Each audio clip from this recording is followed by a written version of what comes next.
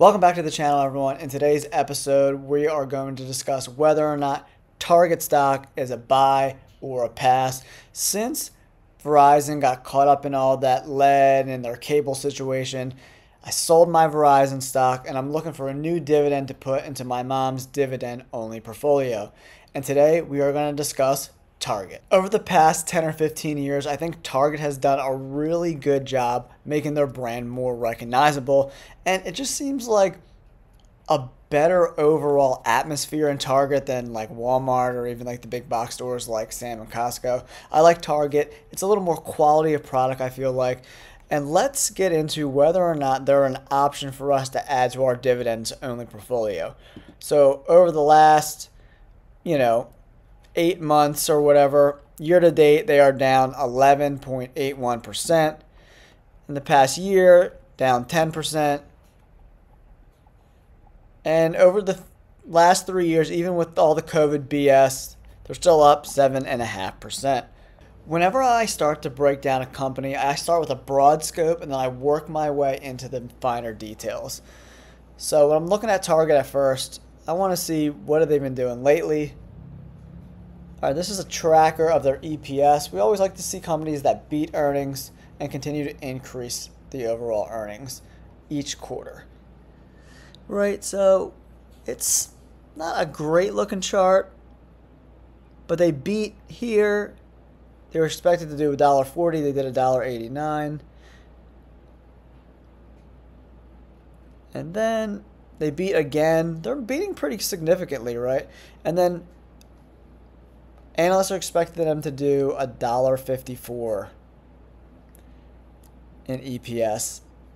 So a way to check if the dividend is safe is so each quarter. So say they do $1.75 per quarter. You times that by 4, and you're looking at right around $7 in EPS.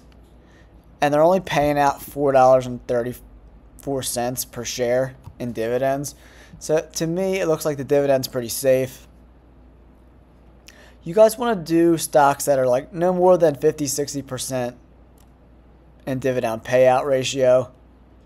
If it gets to over 60-65%, that's when you got to be a little cautious. All right, here's their earnings over the last 4 quarters. 26 billion, 26 billion, 31 billion. But what I like, guys, is the earnings went from 183 to 712, so something happened here. And then they went to 876, and then this earnings says 950.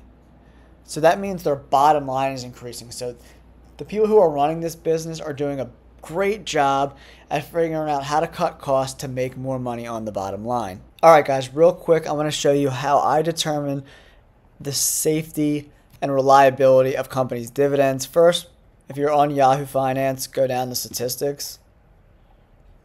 And then I always like to check market cap to enterprise value. I always like to invest in companies where their market cap is less than their enterprise value. If I'm value and dividend investing. All right, here's their dividend. They pay 3.34%. The payout ratio here says 70%.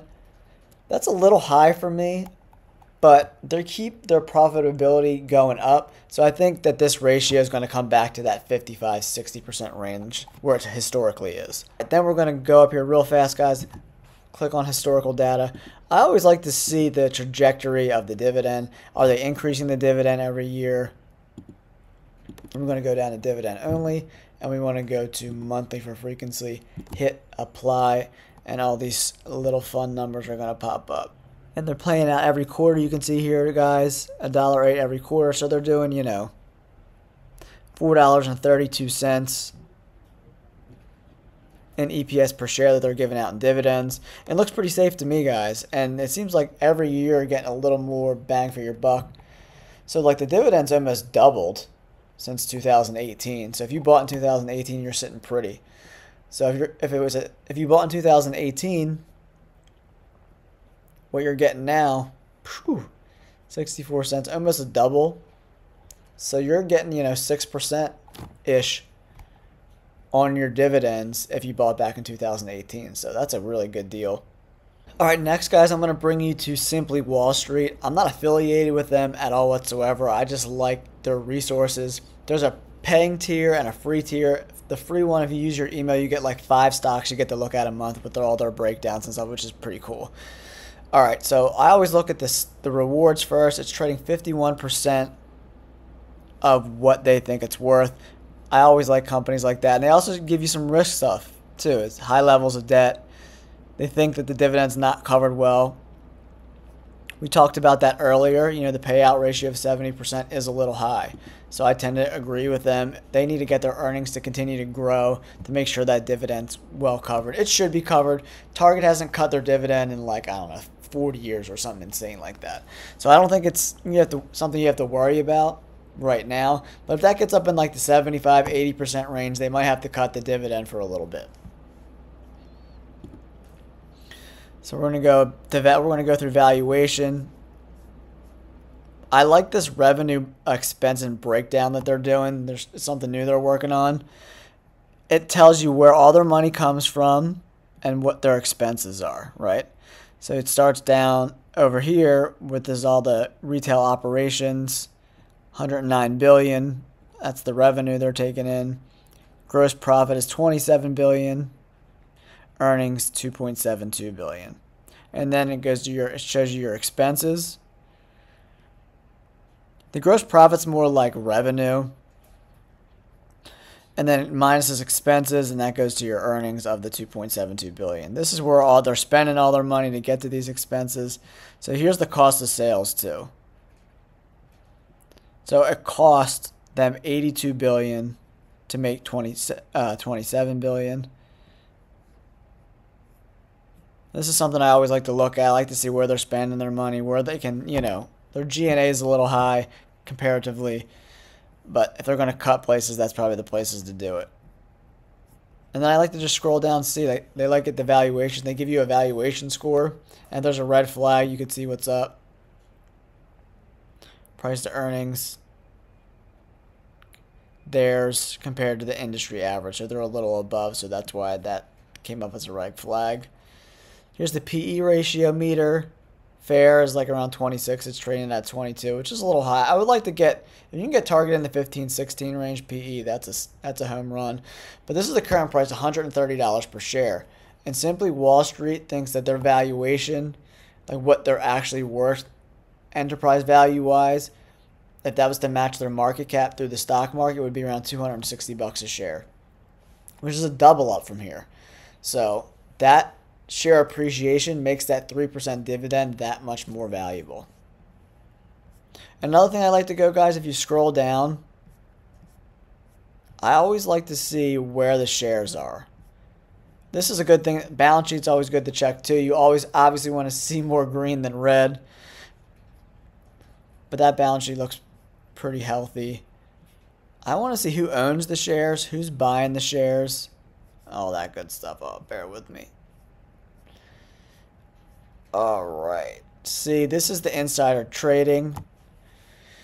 In August of 22, April of 23, and May of 23, some individuals sold barely any shares. Like, look at the share count. That's nothing, guys. So this is nothing to be concerned about. This was hundreds of thousands of shares, and they're like people on the board of directors, stuff like that. That's when you got to be like, oh shit, why is this happening? I need to do some more homework. I always like to see an ownership breakdown too. You want to see high institutional value. That will like limit the volatility of the stock. The general public only owns 17% of Target, and institutions own 81%. So if we get a run in the general public buying up these shares, this stock could hit the ground running and easily be 175, 165 by the end of the year.